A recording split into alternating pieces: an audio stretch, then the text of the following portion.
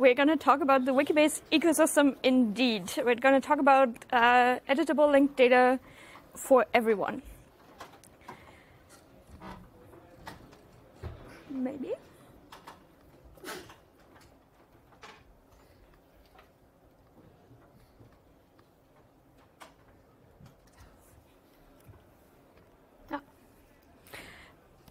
It all started with Wikidata. Wikidata is Wikimedia's knowledge base, and it provides general structured data about the world to Wikipedia.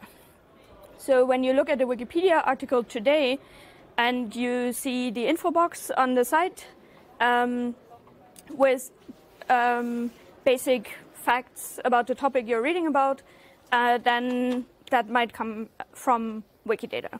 And it's a central place that stores all this data for Wikipedia in a language-independent way so that everyone, all the Wikipedia language editions can benefit from it.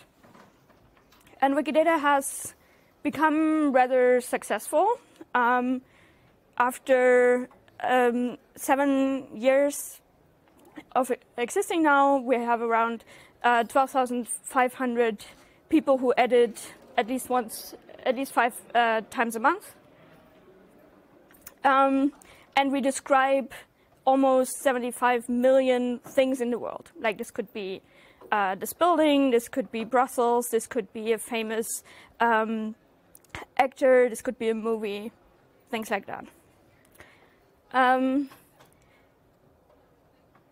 How does this look like in practice? When you go to Wikidata today, you might find pages like this one about Margaret Hamilton and find out that she was an American NASA scientist and mathematician, that there are 41 different language versions of Wikipedia who have an article about her. And if you didn't know that yet, she also was a human. But now you laugh. Machines, who are also supposed to know this, for them it's not quite so obvious, so we record stuff like that as well.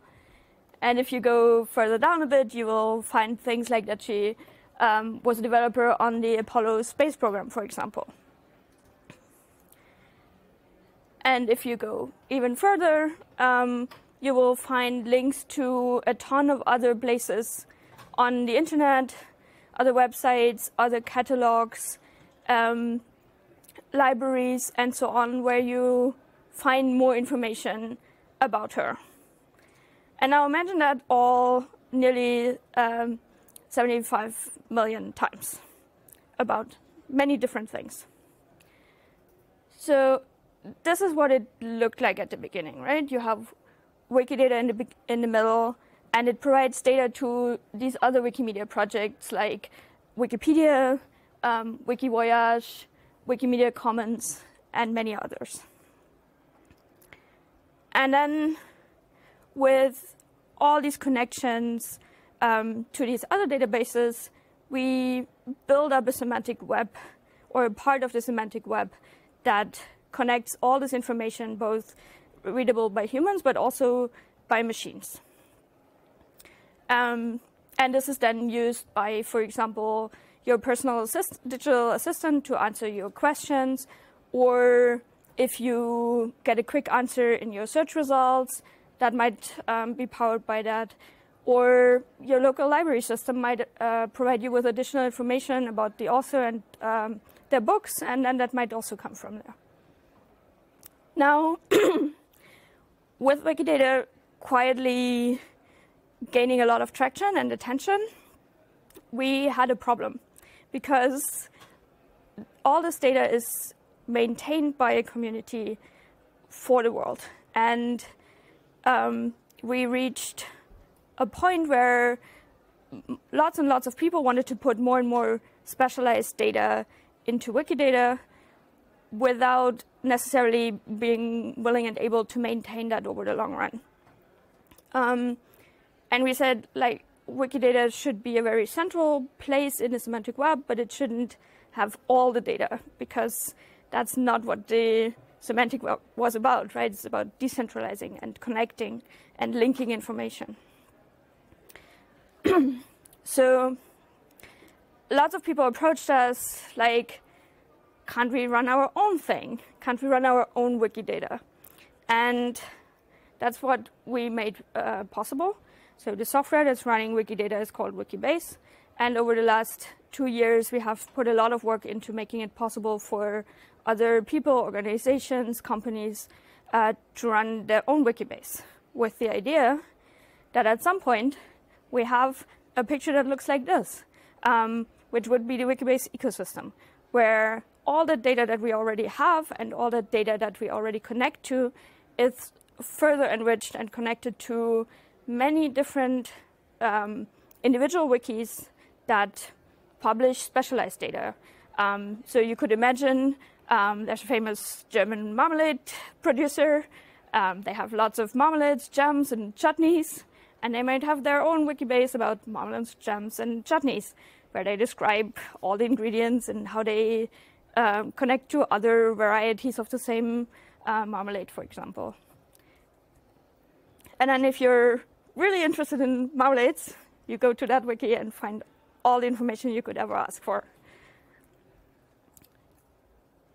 So since we've been doing this, there are quite a few installations out there already that do really cool stuff with Wikibase and connected to Wikidata and other Wikibase installations. This, for example, is Lingua Libre. Lingua Libre is a project to help people record pronunciations so that other people who don't speak their language can hear how a word is pronounced. And they structure their word lists and their connections to Wikidata through their own Wikibase instance, for example. Or we have FactRed, which is a database that collects data about the humanities. And they started out with data about the Illuminati. Yes, this is a real thing. So they recorded things like all these anonymous people wrote to other anonymous people. So who was behind this? When did they write to each other? What did they write about? And you can, once you have all that data connected and queryable, it becomes really interesting to ask questions about the Illuminati, for example. By now, they expanded into other humanities data as well, but that's how they started. Or you have Rhizome, which is a museum for digital-born art. You might remember at the beginning of the web, and as it grew, artists have played with, for example, technical glitches in browsers, exploiting bugs and so on to create art. And that art is preserved by this organization called Rhizome, who is now cataloging it in their own Wikibase instance to make it easier to find, to figure out which browser version and which operating system you need to use to actually be able to see what the artist had intended, and so on. Or we have a Wikibase instance called personaldata.io, and they are trying to do something about surveillance capitalism by helping people have conversations about it, by exposing how personal data is used, by connecting organizations that fight against and provide alternatives. Very worthy goal, in my opinion. And then to sum up the few showcases, we're currently working with a lot of national libraries, for example, the German National Library, the French National Library, as well as some library groups on trialing Wikibase as a system for their own internal cataloging systems or as augmentation to that. Now, you might think, why are all these people using Wikibase? What makes it special? And there's many reasons for that, but let me highlight some. The first one is that it's actually editable linked data, right? Like Wikipedia, you can enable your editors, your users, to change your data, to contribute to it, to augment it. And a lot of the existing linked data that is out there is read-only. And this is a way to change that and give people the power to support your cause or your organization in contributing to it through additional data, through corrections, and so on. Then, thanks to its foundation in Wikimedia, it has community at the core. So there are many features in Wikibase already that help you build a community and help that community organize. That is things like talk pages, user rights, and much more, which existing library systems, for example, have a very hard time providing. The other thing that's really important for people is multilinguality. So the screenshots I showed you were all in English, but with a click of a button, I can show you the very same data in German and French or in any other language that you would like and that someone has contributed translations for. But you're working on the same data. And another thing that is really intriguing people is that Wikibase is built with the idea in mind that the world is very complex and that we want to capture that complexity in data. And that is very hard. But I think we've gotten quite far in making that possible. So the world is weird. For example, at some point, Sweden decided, it would be really nice to have a February 30th in just 1 year. Because why not? So the rule that February only ever has 29 or less days, nope. The Swedes broke that rule. Or there was this woman who decided to marry the Eiffel Tower. The world is complex, and these complexities are exactly what Wikipedians want to write about, of course, right? Because other people want to read about it. So Wikibase was built to deal with that and to be able to express that flexibility and complexity that the world has. And the last thing I want to mention is the connection to Wikidata.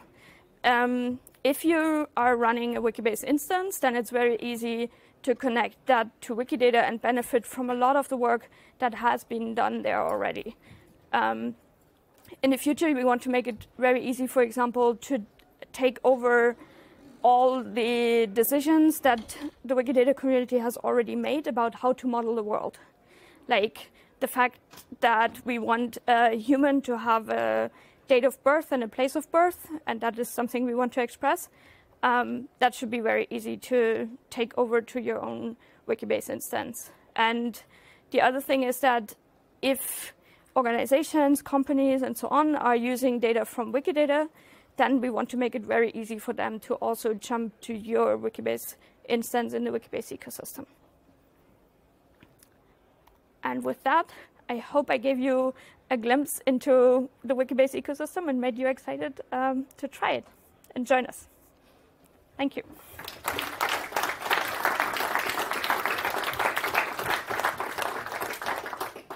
So we have 12 minutes for questions.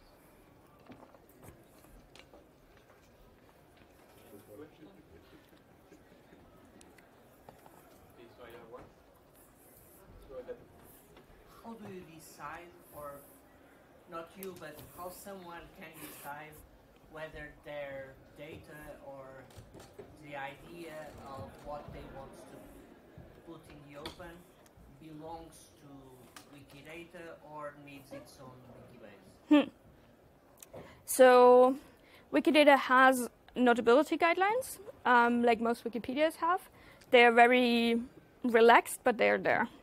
And they basically say anything that has a Wikipedia article can have an entry in Wikidata. Anything that is described by a reliable source out there, like a library system, for example, can probably have an entry in Wikidata. and anything that is needed to fulfill a structural need. So let's say you have a famous person, their child was not famous, but the child of that child was famous, then you can create an entry for the person in the middle to complete the chain, basically. That is a rough guideline. And then there's the question of how much information do we collect about each of those things. And for example, as I was saying earlier, the Marmalade Museum is probably too much for Wikidata itself and probably deserves its own Wikibase instance.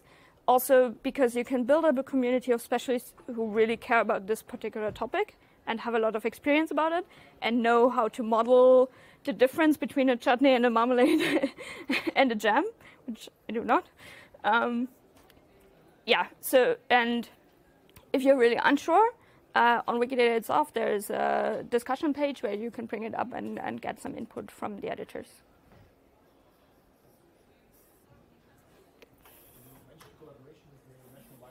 Yeah.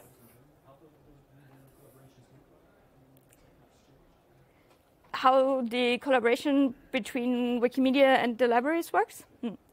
So they have, the ones we are working with, they have dedicated people inside the library who are tasked with evaluating Wikibase for their particular use case. And then we regularly exchange with them, we have meetings with them to talk about what they want from Wikibase, if that's already possible with it, if we need to make changes, or if Wikibase for that particular case just isn't the right thing to use. And then over several months, we go through that evaluation phase with them and support them in that. Yeah. I'm interested in how these links between different Wikibases are. Is it just web links, or is there some more advanced kind of federation where one can pull information in from another one, this kind of thing? Right. So right now it's not just web links, but it's links and links in RDF, for example, that you can follow as you do in the semantic web. We are working on more advanced federation features. We're starting now in 2 weeks or so to start building more on top of that so that you can take more advantage than you currently can of this distributedness of the whole ecosystem. Yes? How does Wikibase handle contested points? For example, I know there was a long wiki battle over Danzig to Dansk. How do you handle that? Yeah. On the technical level? So exactly because of things like that, we have built Wikibase not around the idea of there's one truth out there that we have to model. But you can have, for example, conflicting data. You can have things like China claims that Taiwan belongs to China and is a part of it, while Taiwan itself says no. And you can have those statements next to each other. And then you have something called qualifiers where you can qualify this. For example, saying that this particular statement is supported by the United Nations. Or you can say that this is based on a particular treaty, for example. Or that something was true only from one point in time to another in the past. So there's a lot of flexibility in that. It's, of course, not able to express all the complexity in the world that you can think of, but it gets quite a lot farther than typical databases. How do you assure against the fragmentation, if people use quite different models for explaining the same thing? Right. So what we're starting to work on now is the ability to use Wikidata's properties and items in your own Wikibase instance, so that everyone would be able to use the same vocabulary ideally. How that plays out, we have to see, but I have high hopes. Yeah, so that is the idea for now. And of course, there's a lot of links and same S links as understood in the semantic web, so that you can say, okay, if they are talking about this concept, that's the same thing they are talking about, and then you can follow those. Is there a standardized way to get changes since a certain moment of time? Yes. Okay. So media. Missing in Wikipedia. Wikipedia has that too. Yeah. Yeah. Maybe Faden can help you understand more of that, but there's a changes stream that you can follow, both looking at a website but also via APIs. Yes.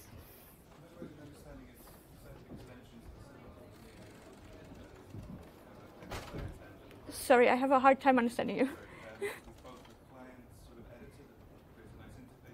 Yes.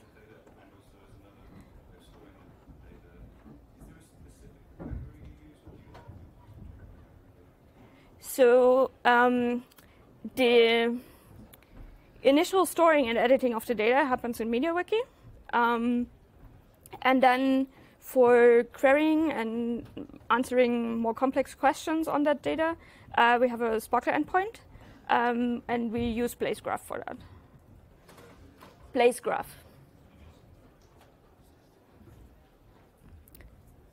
More questions, yes. Is there a roadmap for those new features about connecting the Wikibases? Yes. So we want to start in the next 2 weeks and then roll out the first version of that, hopefully in very few months, depending on how it goes, and then iterate on that based on what people tell us they need in addition. So the first version will be very simple. You will be able to use only the properties that Wikidata provides, like date of birth, place of birth, links to other databases, and so on. And then we'll build on that. Yes. Another one. Do you have some way of dealing with licensing? So data often comes with some kind of licensing. I guess Yes. in most of Wikibase it's Creative Commons. So Wikidata itself. Different licenses. How does it deal with that? Right. So Wikidata itself is CC0. So only data that is licensed CC0 is supposed to go into Wikidata, which is one of the reasons why organizations might decide to run their own Wikibase instance, because they can't release their data under CC0. And then it would be up to the consumer to decide, because they see where the data is coming from, and that Wiki has a license declaration. And they would then need to see, depending on how they use the data, comply with the license.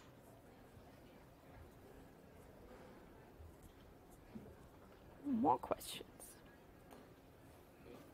Thank you. Thank you very much.